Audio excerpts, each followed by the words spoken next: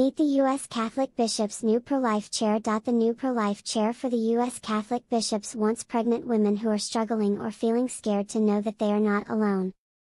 I would like to say and, in such a heartfelt way, for them to know that they are not alone, Bishop Michael Burbidge of Arlington, Virginia, told CNA hours after being elected to his new position November 16.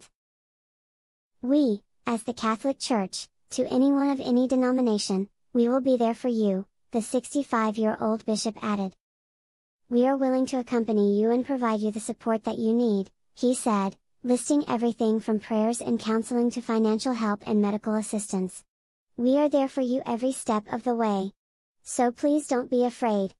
A longtime advocate for the unborn, Burbidge was chosen as chair of the Bishops' Committee on Pro-Life Activities during the United States Conference of Catholic Bishops' annual Fall Assembly in Baltimore. The surprise election took place after Burbidge's predecessor, Archbishop William E. Laurie of Baltimore, was elected as the bishop's new vice president. Born in 1957 in Philadelphia, Burbidge entered St. Charles Borromeo Seminary after high school and was ordained a priest of the Archdiocese of Philadelphia in 1984. He later became an honorary prelate to Pope John Paul II, beginning in 1998, and was appointed the rector of his former seminary in 1999.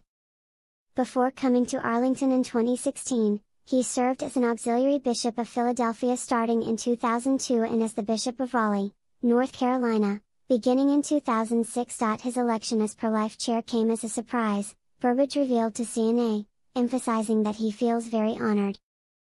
The focus of his new position will be the joy of the gospel, or reaffirming the joy that so many mothers and fathers have in bringing a child into the world, he said.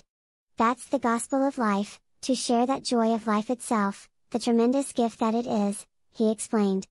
The joy of being, all of us, created in the image and likeness of God and to see each other that way. He called for building a culture of life where abortion is unthinkable.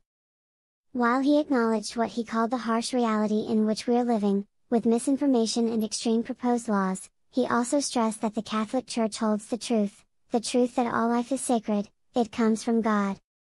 Following the Supreme Court's decision to overturn Roe v. Wade in a ruling that frees states to decide abortion policy, Burbidge said that the priorities of the Pro-Life Committee will remain consistent, with a focus on advocacy, witness, and service. He added, I never tired of doing my little part, like we all try to do, to say this is not right. This cannot be.